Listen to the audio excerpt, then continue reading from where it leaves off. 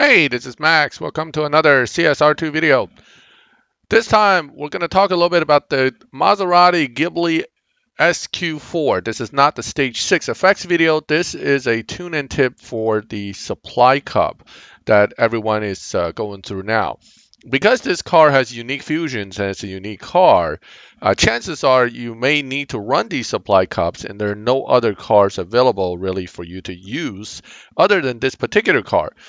And if you're relatively new and the car is relatively new to you, you may not have the fusions and the parts to fully upgrade the car or even upgrade it to a point where it's going to run the supply cups easily or get tuned easily. However, I am going to give you a relatively simple way to get through this supply cup. And on this account, at least, as you can see, this car is pretty much brand new. Let me show you the parts that I put on it. I basically upgraded the car only to the stages enough for me to tune the car. So 3, 3, 4, basically nitrous, tire, trans, at the minimal amount required to get tuning started. Let's go to tune and take a look. What happens with this car is it likes short duration nitrous, okay, and it has an aggressive final drive tune. Let me reset everything first so you can see where everything is when you first get into tuning. So you have basically 0 Evo, but just by putting the tire to 53, you gain a few.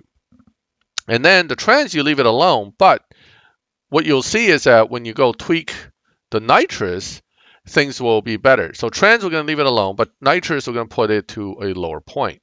2.0 seems to like a really good point for it. The car likes 2.0. So 1.9, 2.0 seems to be better, right? So we leave it at 2.0. Now, set up like this, the car is your basic setup for running decently fast in the quarter mile, but not great. Slow half mile still because it's not upgraded, but 10.813 quarter. When you try to run it though, depending on how you drive it, you may or may not be able to hit dyno. In fact, it's not that hard to hit dyno, and in fact, you can get under dyno by using nitrous a little bit later if you use it in like 3rd gear or something. But let's just run it like a normal car with 2nd gear nitrous and see what happens. Oh, a little late there, but a little early on that shift. So because the car has relatively quick shifts, and if you tune it aggressively with upgrades, it's going to get much quicker than that. It's a little hard to catch all the shifts and get a good run out of it. But that doesn't mean that you can't. It just makes it harder. And when you're doing the supply cup, a bad shift could mean another run. So here, I only ran like a 11.004 versus what it should be doing is a 10.813. That's not so good because supply cup is structured based on your dyno. And if you go into supply cup like this, you're going to have a much tougher time. Let's go do a supply cup run real quick.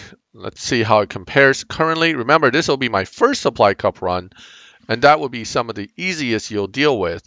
But let's just see what the competition looks like without fine-tuning the car. Okay, here we go. I'm going to run it. Again, nitrous later would be better, but, you know, when you shift, you tend to, hit nitrous in a second again. So that's not going to be the greatest run, but it should be still okay. But notice how close the opponent is to you. This will only get worse as you go further down the supply cup. When you get to the later half of the supply cup, the opponent may very well run right on your time or better, making it much harder to win. Now, I still ran a 10.896. I think if I used nitrous in 3rd, I would have actually gotten it lower and probably could make it through the supply cup just this way. But let's try something a little easier. So now what I'm going to do is I'm going to tune this car to defeat dyno by a substantial margin that I can use. So how do you determine that? First, you look at your final time, right? Final speed, 145, which is right about here. And what we're going to do is we're going to look at all these gears. Right now we're on 7th gear. If you move it to 8th, it doesn't make it better. The Evo goes down, but that's not necessarily helpful because that doesn't help you beat dyno. But if we move it the other way and we select a lower gear, let's just say 4th gear, 5th gear or 6th gear, depending on which gear. You start moving it this way and you watch the Evo. That's a drop, but it's kind of a small, steady drop. At some point, what we're looking for is a large drop. Oh, right there. Something happened. It jumped from 30 to negative 300. Negative 34, negative 300. Ah, now it shows the 11418 dyno, but we should be able to hit better than that. In fact, we can hit the old dyno of 10.8 or so without much of a struggle. Now, I should have put that to quarter mile. I forgot to. Okay, anyway, we'll run it with the half mile.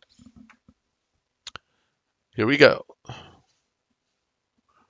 The main thing is here you got to launch late. Okay, you can use nitrous in second, third, but probably not fourth because by then the car's already struggling to move.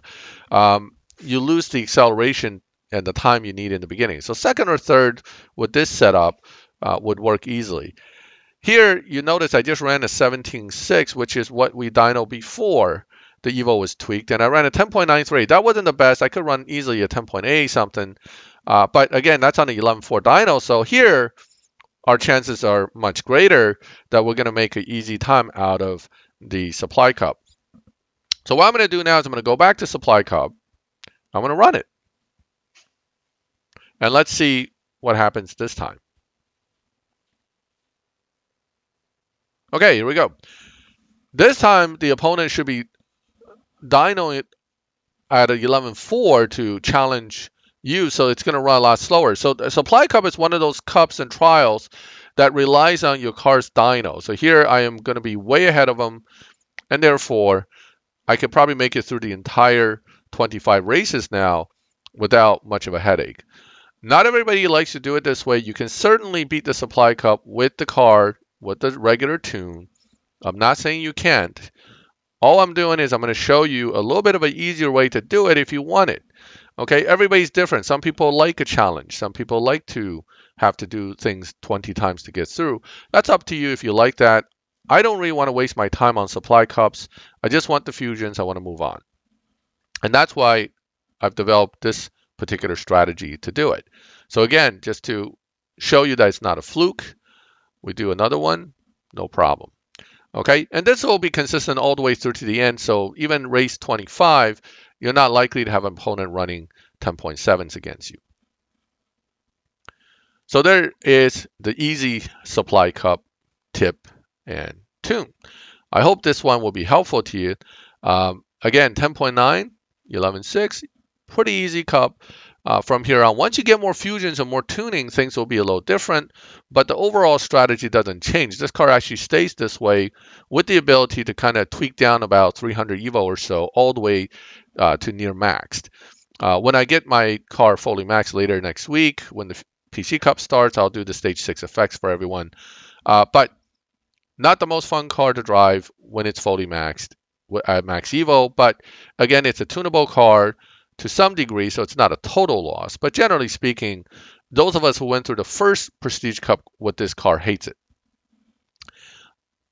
That being said, just to recap real quick, you have a little bit of a aggressive nitrous, tweak the final drive to get what you need, and leave the tire at 53 and you should be fine.